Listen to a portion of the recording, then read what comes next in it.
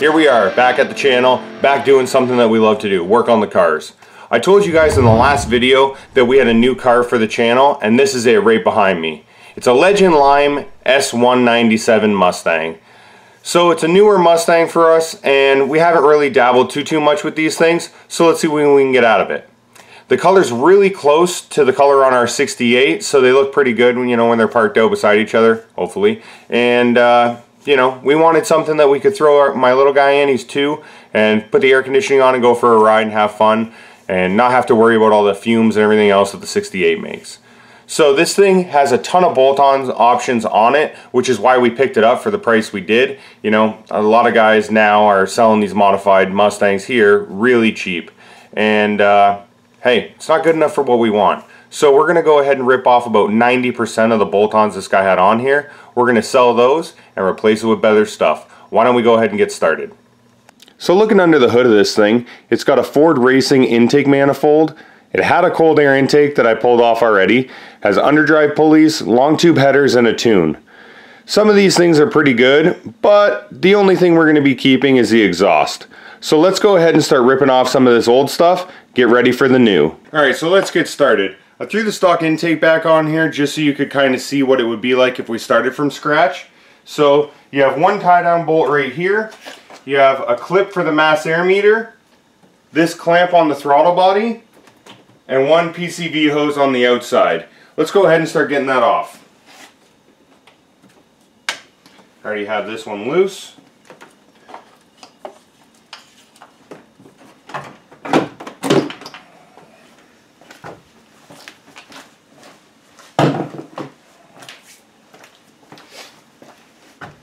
Now that stuff's out of the way, we can go ahead and move forward.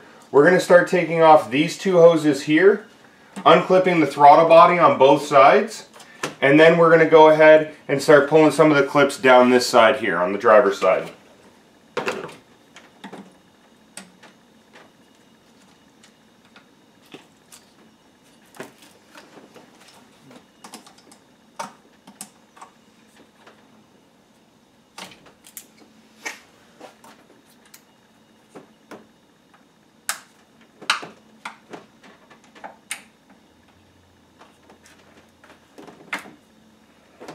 Let's come in a little bit closer. Alright, so now that intake manifold's out of the way, we're going to go ahead and start disconnecting some of the wiring. As you can see, on both sides of the throttle body, you have 2 clips.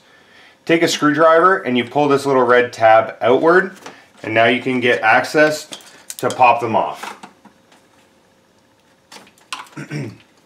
Next, we're going to go ahead and take off these 2 hoses right here. Again, same thing. Push down on the little light gray area with a screwdriver, and you can pull it right off. This lower one has this little green tab. You're going to pull that up.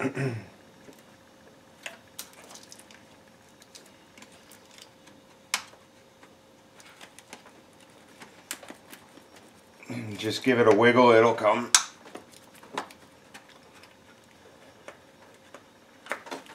There you go. This guy right here, fuel pressure regulator, that one should have a little red clip. Mine doesn't. So we're just going to push that, pull that guy off. And then on the passenger side, you have the wiring for the alternator. We're going to pull that off.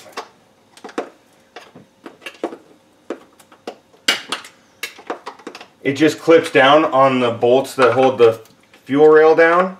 So pop it straight up, and that'll get out of your way. Now before we move too much further, I want to go ahead and disconnect the battery, and then we're going to go down each side and pull all the injector clips.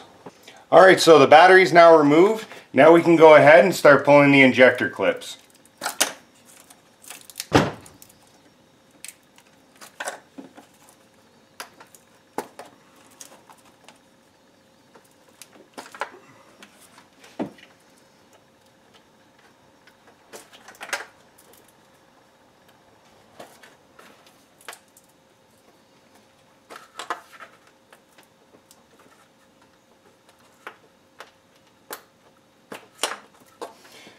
Alright, so the injectors are unplugged. Now there's 2 different ways you can go here. You can either undo the bolts that hold the fuel rail down to the intake, pull that off and the ejectors will come out. Or like we're going to do, we're going to pop the fuel lines off, and then we're going to take the injectors, the rails, and the manifold off all in one piece. Alright, so we're ready to take the fuel line off now. What we're going to do is pop this little clip right here off. So you end up pushing this side of it down, and it'll pop off like that. Now you take a fuel line tool like this one. This is an adjustable cheapie. But you can take this, you put it on the back side like this, and then you pull it forward into this metal hoop. Inside that metal hoop there's a little spring, and with this tool it'll open that spring up so you can pull the line out. Now there is some fuel pressure in there, like there always will be. So what you should do is have some rags handy, and when you pop that line off, if any comes out, the rag will soak it up.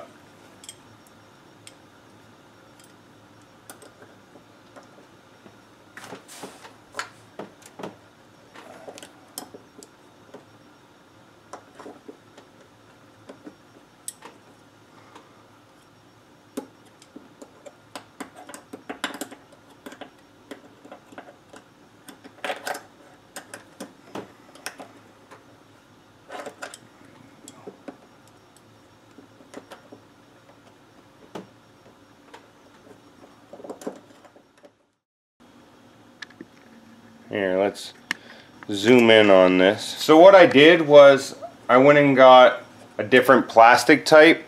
So this thing has a little split to it, as you can see. You just pop it over top of that fitting.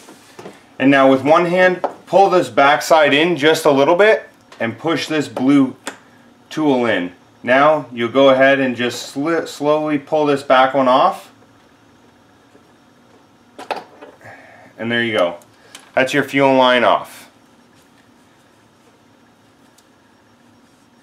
So wipe any excess fuel that may have leaked when you pull that out.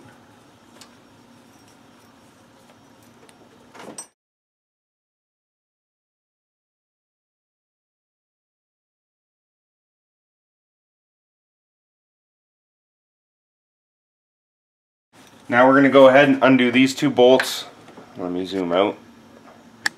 Now we're going to go ahead and undo these two bolts right here off the regulator. And we'll pull that off. That's going to end up staying with the car. And we're almost ready to start undoing the intake bolts.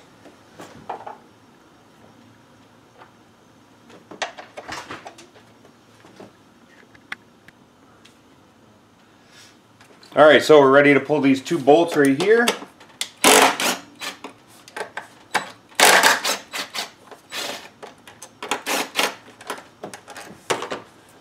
This thing just pops straight up. There are some O-rings inside, so just kind of give it a little bit of a wiggle.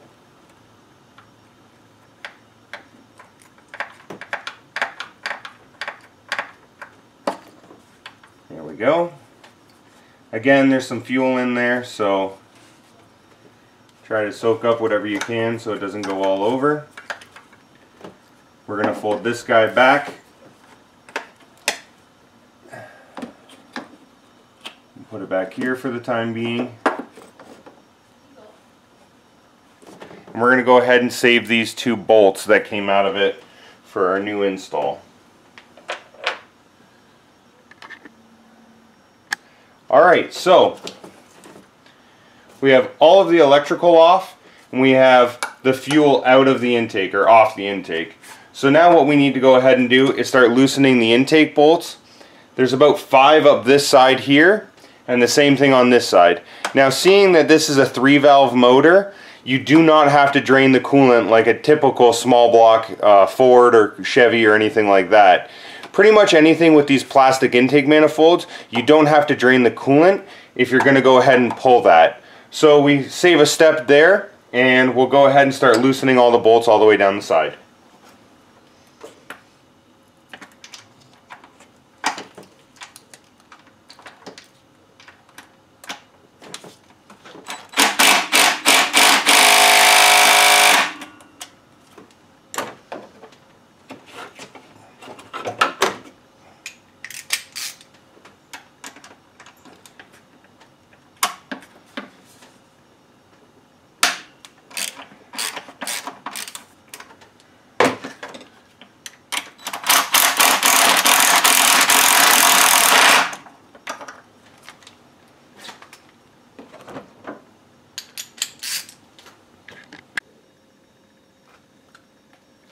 Okay, so we've gone ahead and got the 4 bolts out of this side, driver's side, 4 bolts out of the passenger side, and we're ready to lift the manifold off. As you can see, we're just gonna go ahead and pop it. That's it.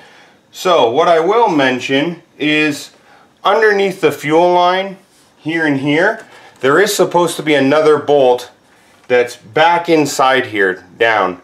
This car was missing those 2 bolts. That's why the car never ran right before, and the previous owner couldn't figure out why. Make sure you have all the intake bolts in, please. If not, you have an air leak. So let's go ahead and get this manifold off.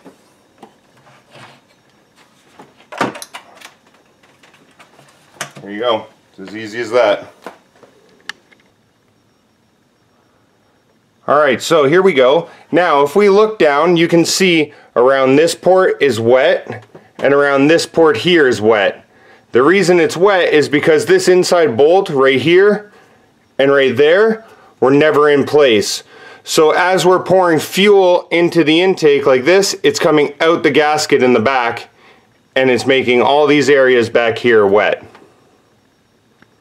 We're going to go ahead and put this thing in the back garage now, so it's closer to the tools and that kind of stuff. And then we're going to go ahead and pull the alternator, the battery, all that kind of stuff that we need to start pulling off so we can get that supercharger bolted on. Stay tuned to the next episode. If you want to keep up on some little posts here and there, come up to Facebook and Instagram, Official 710 Garage.